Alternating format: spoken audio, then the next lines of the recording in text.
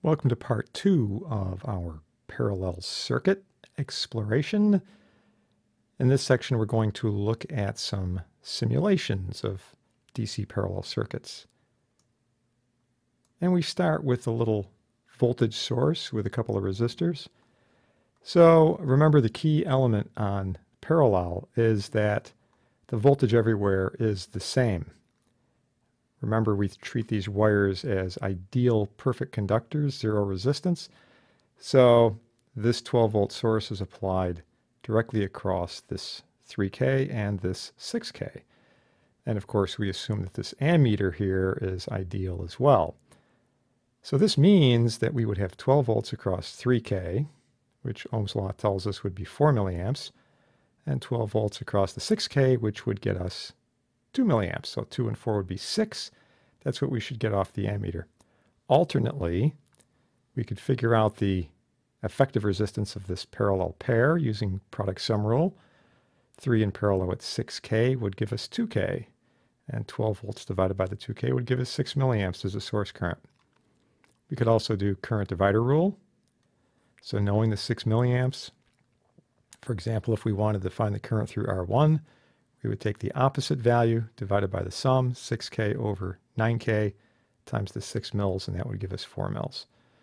And finally, remember that Kirchhoff's current law tells us that the summation of currents entering a node has to equal the summation of currents leaving. So we've got 6 coming in, 4 and 2 going out. All right, let's check a quick DC analysis here and see what we get. And right off the bat, you can see that we have our 12 volts basically everywhere, right across R1, across R2. The points 1 and 2, which are idealized, that meter is zero internal resistance, also 12 volts. The ammeter is giving us 6 milliamps of source current, and then, as expected, 4 mils and 2 mils through our 2 resistors. Beautiful. All right, so what happens if we add a third resistor? Let's do that.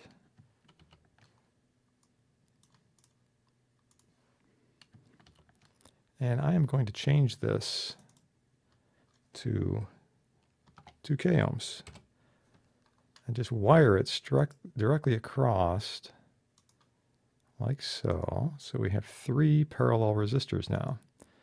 Now we already determined that these two are a parallel equivalent of 2K. So that would be 2K in parallel with 2K, which would give us 1K, which would indicate that we would have 12 divided by 1K, or 12 milliamps going through the meter. We would still have the 4 and the 2 through these two elements, and 12 volts across 2K would give us 6. So again, that will add up, right? 4 and 2 is 6 plus 6 here, 12. So again, that entering current has to equal the 3 exiting currents. And let's see what we get.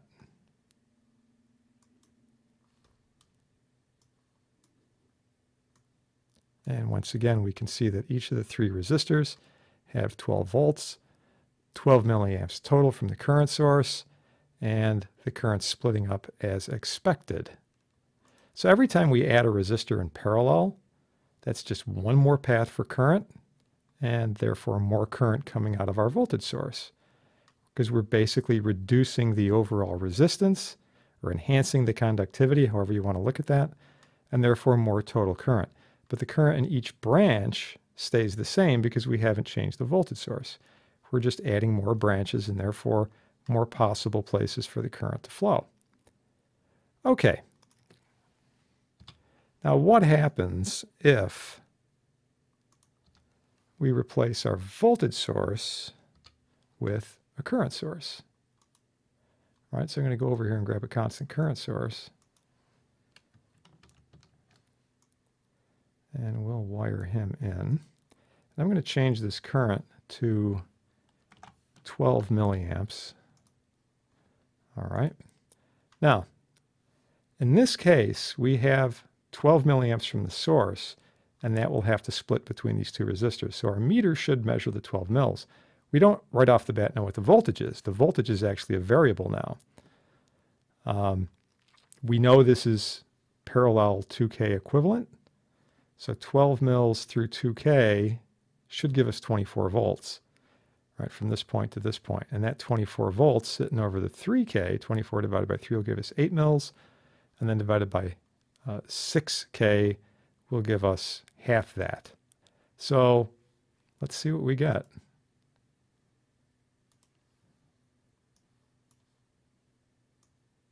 And sure enough, there's our 24 volts. There's the 12 milliamps that we had. Oops, hit the wrong one. But we have our 12 milliamps through the meter here, 8 milliamps through R1 as expected, 4 milliamps through R2. Everything looks good. Once again, let's add that third resistor and see what happens.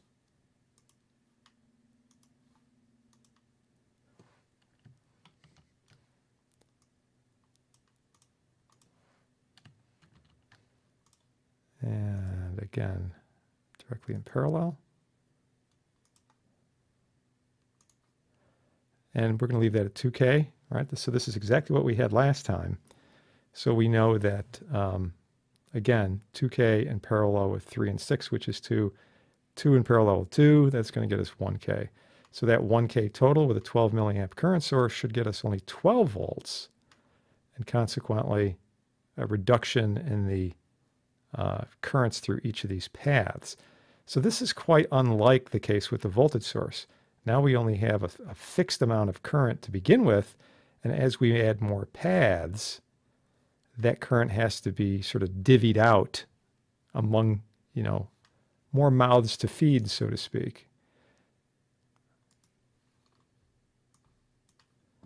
So now we see the 12 volts, right?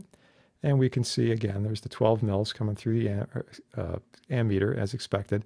And we see that the currents have, in fact, essentially halved because we have half the total resistance now. That gives us half the voltage across each component, right? Everybody's 12 volts. And therefore, the currents in the individual resistors that we started with are cut in half. Instead of 8 and 4, we have 4 and 2, and then 6 mils through the R3, through the 2K. It still, however, has to be true that Kirchhoff's current law, the current entering the node has to equal the currents leaving. So we have 12 coming in here. R1 leaves 4. So right here, there's that balance. There's 8 milliamps here, and then that splits again, right? It splits again into 2 and 6. And if you were coming back this way, now we've got 2 mils here, and that combines with this 6. So in this wire, once again, there would be 8. So we've got 8 coming in, 8 coming out. And then that combines with the 4 milliamps that came down through R1, and we're back to 12, going back into the current source. And once again, everything balances really nice. So a little bit of a different issue here when we use a current source. Now, the last thing we might consider is having multiple sources. So if we go over and we look at a second current source, right? And you can add current sources in parallel. You would not want to put voltage sources in parallel. Rare occasions when you would do that. I'm going to change this to 4 mils. Now notice the directions of these currents. So here we have 12 coming in, and I've got 4 going the other way. So if we look at this as one sort of combinatorial node, 12 in, 4 out leaves 8. There's only 8 milliamps now for these 3 resistors. And since I know this pair is equal to 2K, the same as this, half of it's going to be here, and half of it will be split here. And it will be split 2 to 1, once again, between these two, right? Twice as much here as here. So what ends up happening?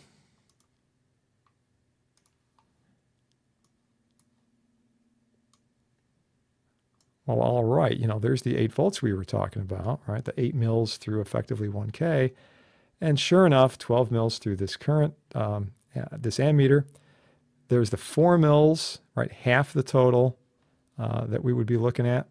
And then, again, the 2 to 1 ratio between these two resistors at 2 2/3 and 1 1/3 mils.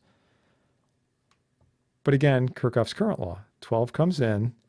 It's just that now, instead of just 3 resistors, we have this fourth path, which is pulling 4 milliamps out from this current source. So that only leaves the 8 to divide between these. Well, what do you think would happen if we reverse the direction of that current source? Well, now we'd be pumping 16 milliamps in, right? Just think about that for a sec. And what do you think the values are going to be?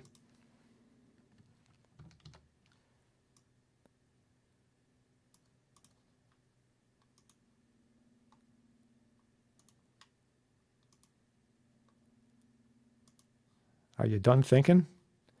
All right, well, again, 2K, 2K. The total coming into this node is now 12 plus 4 is 16. So I would expect half of that through this resistor, in other words, 8 mils, and then half through this combination, 8. And again, these are going to split up 2 to 1 because it's a 3K and a 6K.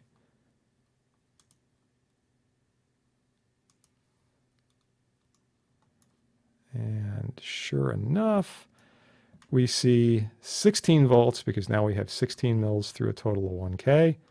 And there's the 8 mils through R3. And again, there's the 2 to 1 split between R1 and R2 that adds up to 8. Beautiful. Well, you know, when you're in the lab or if you're working on a circuit, you might inadvertently short a component or open a component. So, you know, if you had miswired this such that R3 was open, and maybe a lead is just dangling, and I'm going to just delete this, okay?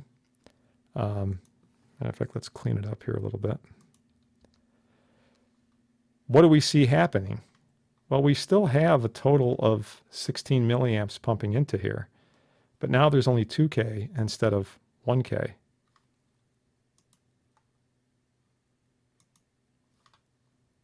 And you know what we see immediately is, wow, look at how much the voltage has jumped up, right? Now it's 32 volts instead of 16 volts. We have twice the resistance with that same 16 milliamps. So voltage goes way up. And then what ends up happening with these two currents? Well, they're going to jump up too, right? So if they have twice the voltage, they're going to get twice the current. It's just that simple. So we would take that 32 volts, you know, we would divide it by 3K. That gives us a little over 10 mils. Then you take that 30 volts, you divide it by, 32 volts, you divide it by 6K, and, you know, we see a little over 5 mils. And there we go. Okay, so an open can do something pretty interesting here. If you shorted one of these resistors, that's particularly evil because what ends up happening is all the current's going to go through the short. Remember, the current takes the path of least resistance. So if you had a choice between a 3K and a 6K and, you know, a resistor that was accidentally shorted, you just have a bar here. You just have a wire, okay?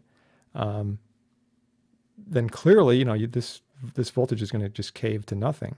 Or maybe you went up to the resistor bin and you picked the wrong resistor. Maybe you never learned your color code. So instead of a 6K, you know, maybe you just put 6 ohms in here. Yeah, it's only a factor of 1,000, right? What do you think is going to happen?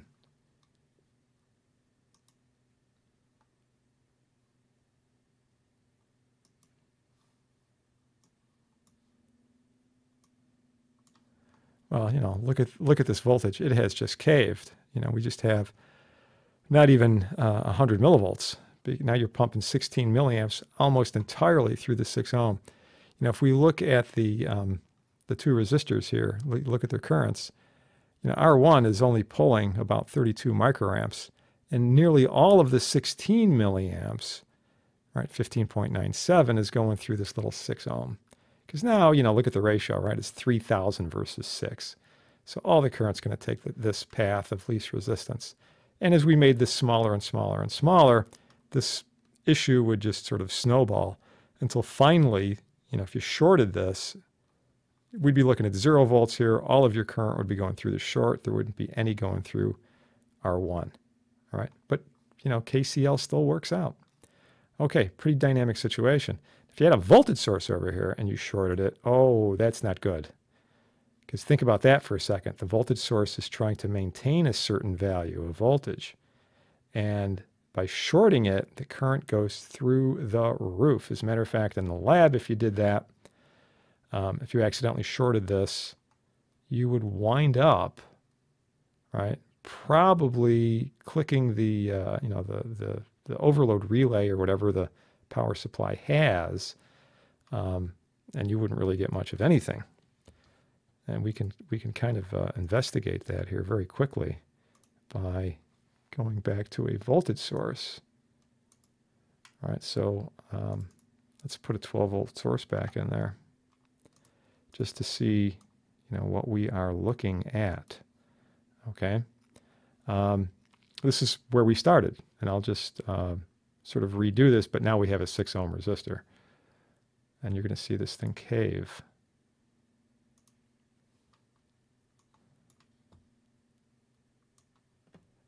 We got the 12 volts, but man, compare these two, right? I mean, this current just like disappears compared to this current. Again, 3,000 versus 6. So this current just goes right into the dumper. It just caves. All the current, well, virtually all the current comes out here because you basically have 6 ohms when you put 3K in parallel with 6K. You divide that into 12 volts and you got a 2 amp current. So there's your 2 amp current. And then we look at it, well, we got 4 milliamps still coming through here. And then, nearly 2 amps, just 2 amps minus 4 mils, basically, going through this R2 value. And if we went extreme with that, you can see just how ugly that might be. Here's an example of something that might happen in the lab. I'm going to return this back to 6K. And just to verify that everything is proper, let's just do a real quick table of results over here. There's our 12 volts, 6 and 4, 2 milliamps. Everything's great. This is where we started. Okay, so you come into lab and you hook up this circuit and you say, oh, I want to take a current measurement, and you accidentally, mess up your ammeter. Okay, so I'm just going to grab an ammeter over here. This is a common fault. Remember, voltage meters always go across because voltage is 2 points. It's a potential difference.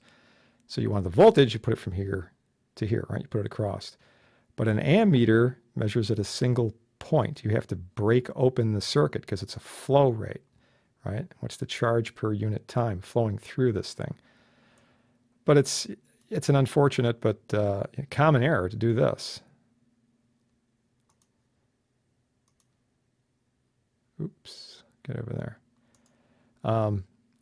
You want to measure the current through this resistor, and you put it across just like you would with a voltmeter. No, this is terrible because the ideal internal resistance of this meter is 0. And ultimately, at least on paper, if this really is 0, the current goes to infinity, right? I mean, you basically get a divide by 0 error when you try and do this.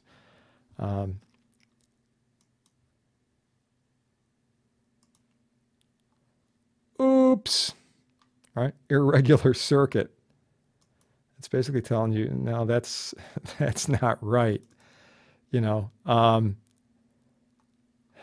could model this a little better by maybe putting an internal resistance. That would happen with a real world meter. There would be a finite amount of resistance here, but it might be just a fraction of an ohm. So what typically would happen in lab, right? I mean, this thing is going to have a maximum current, but typical bench power supply could produce several amps of current, depending on the model. 5, 10, 20 amps of current. However, your meter, your DMM, is probably fused at maybe 1 or 2 amps. So what ends up happening if you hook it up like this is current goes through, boom, pops the fuse. You measure no current, right? Your current measurement is dead. On some meters, that will also render the voltage measurement dead. So if suddenly your meter doesn't work, or if the current measurement on it doesn't work, it's likely that you've blown the fuse, and it might be because of this, right? So always remember voltage across, current in line like this. That's how you set up an ammeter, not like this. Bad, bad, evil. Ugh. Okay. So that I don't leave you with that image in your head, we'll get rid of that. Okay, that pretty much covers what we need to look at. Hope you had a good one.